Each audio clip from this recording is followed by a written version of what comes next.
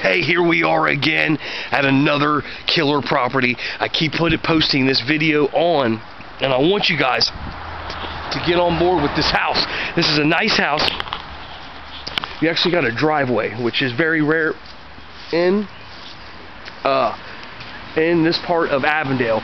You're minutes away from, right up the street is Whooper Avenue, Clifton Avenue, so this could possibly be a rental property for some students. As you can see, the roof is, you know, a little dated. It does have new windows, does have a new furnace. This is the one I keep putting on. It does have mold, but I mean, those issues are not that bad. You know, you're going to probably have to put probably about $15K into the house. I'm selling it for $20,000. $20K, that's it.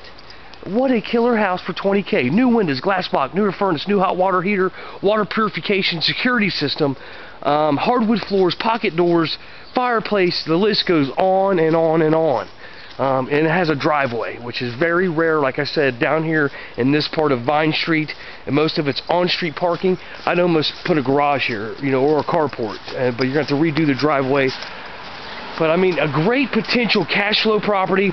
The original owner, you know, it's been vacant for about 2 years.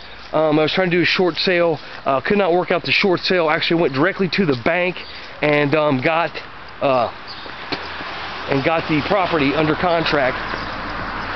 And again, just so everybody knows, I am a wholesaler. I'm wholesaling this house. I am not on title. I do not own it. There's a misconception going out there that you can't wholesale properties. But yes, you can. I'm doing it every day. I'm living proof. It goes all through my attorney. It's all legal. So I believe attorney over me any day, for sure. But yeah, this would be a nice property. I was actually trying to buy this house right here from he's actually a doctor, retired doctor that owns a bunch of property in Cincinnati, and he says that he'd take $30,000 for that house. It's destroyed inside. I mean, some people just think they are sitting on gold mines, and literally they are not, just so you know. But 3566 Vine Street, great potential, 2 bedrooms with a study. The home is very nice location. It's centralized to everything, and I know 2 years ago the guy actually had Section 8 rented out for $725. That's just for a 2 bedroom. So you could possibly get more, because I know all the Section 8 has went up. But you know, I mean, let's network.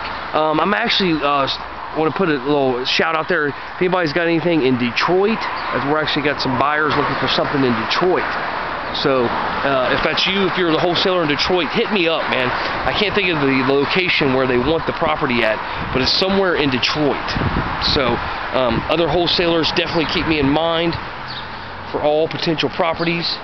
And again, this is your favorite companion in this down market. Don't let them tell you it's down. It's the most awesomest market I've ever been in my 12-year career. I want to thank you, and God bless. 3566 Vine Street.